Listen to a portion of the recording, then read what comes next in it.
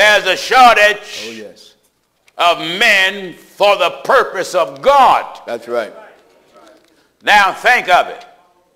When it comes to false prophets, Yeah. not a shortage. No, many. My God is not a shortage until Many. Jesus said, many Many false prophets. false prophets shall come. That's right. And he declared they shall deceive Many. many. That's right. Well, Pastor Gino, you are false because you refuse to teach what will be taught in this video. In John chapter 8, verse 44 and 45, Christ was speaking to the Pharisees when he told them, "You are of your father, the devil.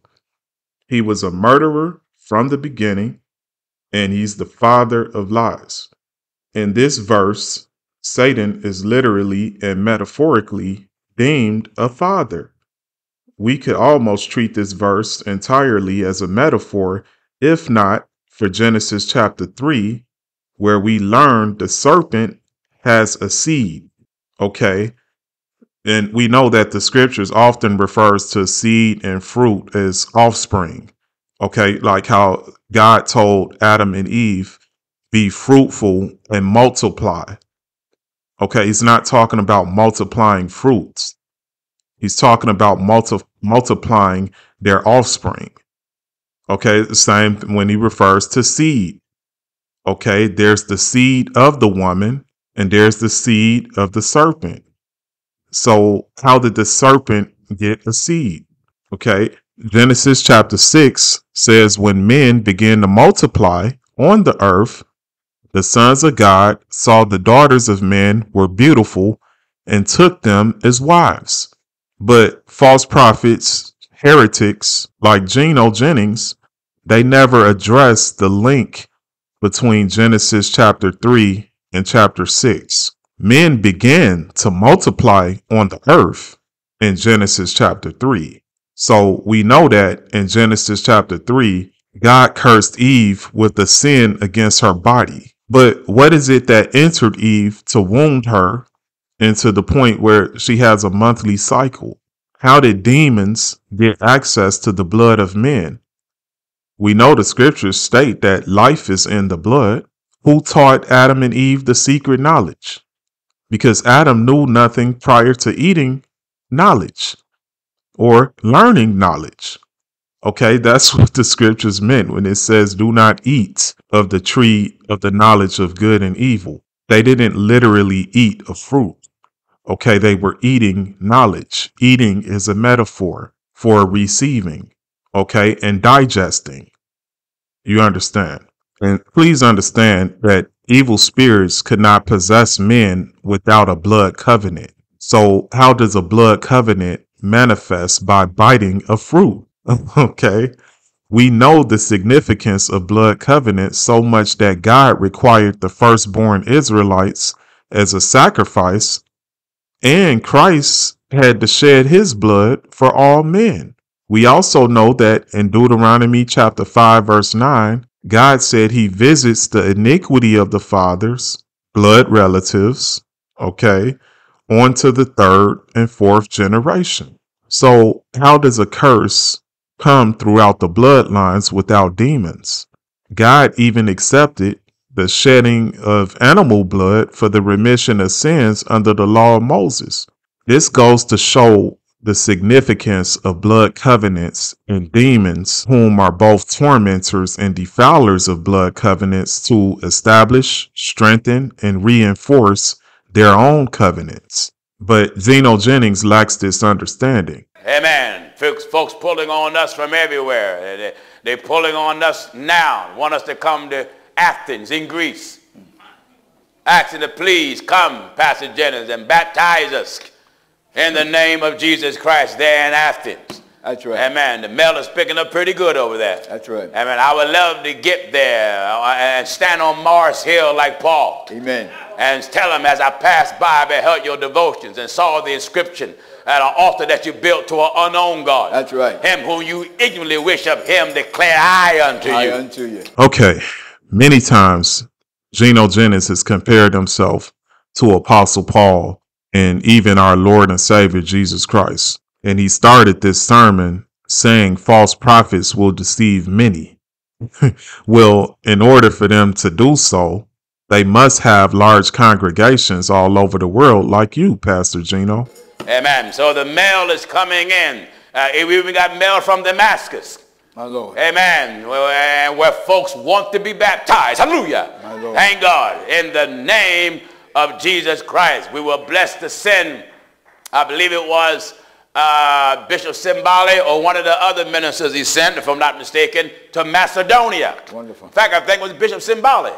We sent them to Macedonia. Amen. We got a congregation there in Macedonia. Went down in water. Amen. In the name of Jesus Christ. So when I see these ancient cities and souls crying out all over again, all over again, wonderful. The message is falling right back. Amen. Where it was before we was even born. That's right. That's right. And hallelujah, glory to God. That same message is giving us the same exact results. That's right. That he gave his apostles. That's right. You know, it moves my heart well. Amen. It let me know that God's word is true, that he's the same yesterday and today. Thank God and forevermore. And what's so beautiful about it, it's a hardcore message. Yes, it is. None of that silly putty. That's right. Not weak. Not weak. Solid. Firm. That's right. And they're crying out for it by the thousands. That's right. And it's shocking a lot of people. I'm so glad that we did not resort to the hypocritical methods that men are resorting to, trying to water down the roughness of the Bible. That's right. The hardcore truths of the Bible is convicting men of their sins, even if it means your church buildings will be closed down by the Gentiles, hypocrite. Then answered I and said unto him, What are these two olive trees? What are these two olive trees? Upon the right side of the candlestick. Upon the right side of the candlestick. You see how the book of Revelation refers to the two witnesses as olive trees? This is likened to the tree of knowledge in the midst of the garden, which represents knowledge from a source, which was the serpent, which is a conglomerate of fallen angels. The fruit of the tree represents the deeds of the serpent taught to Eve, who taught Adam. The serpent did not teach Adam because God cursed Adam for hearkening to the voice of his wife. So to better understand, let us read from Enoch chapter 69, verse 5 through 12. Verse 5, chapter 69, it says, And the name of the second is Asbeel. This one suggested an evil plan to the children of the holy angels and led them astray, so that they corrupted their bodies with the daughters of men. Angels corrupting themselves with the daughters of men. Verse 6, And the name of the third is Gadriel. This is the one that showed all the deadly blows to the sons of men, and he led astray Eve. And he showed the weapons of death to the children of men, the shield and the breastplate, and the sword for slaughter, and all the weapons of death to the sons of men. And from his hand they have gone out against those who dwell the dry ground from that time and forever and ever. And the name of the fourth is Namiel. This one showed the sons of men the bitter and the sweet, and showed them all the secrets of their wisdom. He taught men the art of writing the ink and paper. Through this many have gone astray, from eternity to eternity and to this day. Verse 10, For men were not created for this, that they should confirm their faith like this with pen and ink.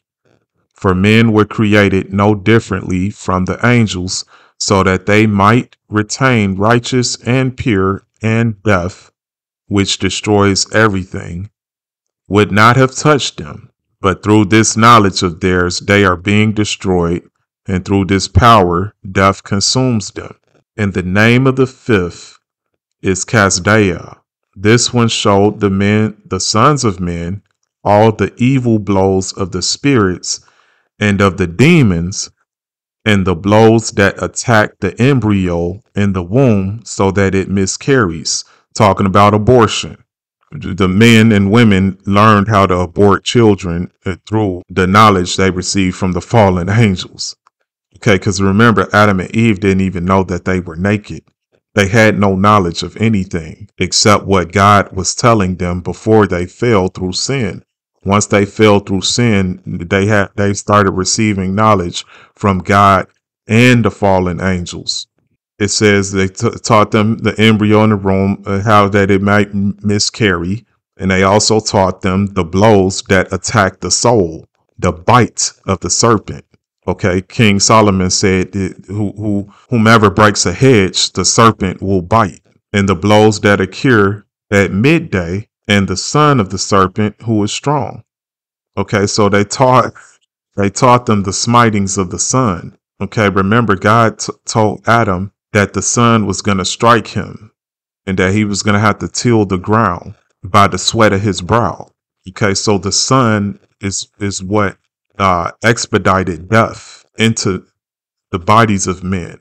Men would have to work by the sweat of their brow, being struck by the sun till the day that they die. Even that was a secret knowledge from the serpent. Okay, because Adam was in the presence of God, who is a consuming fire. So he didn't even know that flesh and blood is not supposed to be in the presence of God so long as man is without sin. You understand? But that's a whole nother teaching. Now, remember in Genesis chapter 3, God implied that Adam would be struck by the sun while still in the ground, but he was taken from the ground until the day he died. So it was Eve who taught Adam the smitings of the noontide heat, although the serpent taught Eve. Okay, the serpent knew that Adam would die from the secrets of this wisdom. Okay, his death was cut off from immortality and his fellowship with the Most High. That was death for him. So at one point, Adam was seeing in both realms. He was seeing in the spirit realm and he was in the earthly realm. He could see God, but yet he could see the animals, and he was able to name the animals and do, earthly things. Okay, I would say when Adam sinned, it was equivalent to a man struggling to breathe through an asthma attack or a seizure of some sort, and a man who was struggling with blindness. Okay, the death was so severe to Adam, it started the time clock of his death. Okay, Adam would not die immediately, but the fact that he could no longer see in the spirit realm as he would in the earthly realm, that was like blindness to him. And now, like David said, we have hand breaths. He says, my life is as hand breaths. I believe that Adam had the breath of life, which is not gasping for air. Now sin has caused so many different things to where man in conversation, he has to catch his breath. Okay, those are the events of death. Okay, the things that led up to death, but I don't have time to get into that. Okay, so basically now men would have to fast and pray just to hear from God. Okay, now I do want to emphasize that Adam was cursed due to the sins of the heart, which is described in Matthew chapter 15, verse 19 and 20, where it says, for out of the heart proceed evil thoughts, murders, adulteries, fornications, thefts, false witness, blasphemies. These are the things which defile a man. As we just read in the book of Enoch, chapter 69, they had to be taught these things from the fallen angels. So Eve was defiled by 1 Corinthians chapter 6, verse 18, which says, he who commits fornication sins against his own body. And in Enoch chapter 106, we first learn of the plague that turned the Gentiles, okay, causing them to lose their skin pigmentation. Okay, again, as I said in the other video, skin color is the offspring of sin, because man was never supposed to lose his skin pigmentation. Okay, skin pigmentation and things like language, the animals turning against men, these are all curses. Okay, these are all curses from the offspring of sin. The scriptures clearly state in Genesis chapter 2, I believe, that Adam was taken from the dust of the earth. And it says so again in Genesis chapter 3. Adam was taken from the brown soil of the earth. Okay, it's not normal for a person to have the expose of blush in the skin. Red blush from the skin is a wound from the smiting of the serpent. Okay, I don't have time to get into that. And upon the left side thereof. Yes. And I answered again and said unto him, what be these two olive branches? Yes. Which threw the two golden pipes? Wait a minute. What be these two olive branches? You know, an olive plant, what comes from the olive plant is olive oil. That's right. So the plant means that these two witnesses That's right. were anointed of God. That's right. That's what that is. Right. What comes from the olive plant, get it now, That's right. olive oil. Olive oil. What is olive oil for? To anoint. That's right. So What? these two messengers were the anointed ones of God. They had the Spirit of God and they had the power of God. That's right. The anointing of God dropped from their mouth. That's it. That's why they had the golden pipes. Golden pipes. The anointing of God poured out of them. That's right. And their pipes were golden because the information was precious. That's right. Okay, he's right about the metaphors written of the two witnesses in the scriptures. But for the sake of rightly dividing the word of truth, this video is not about the two witnesses.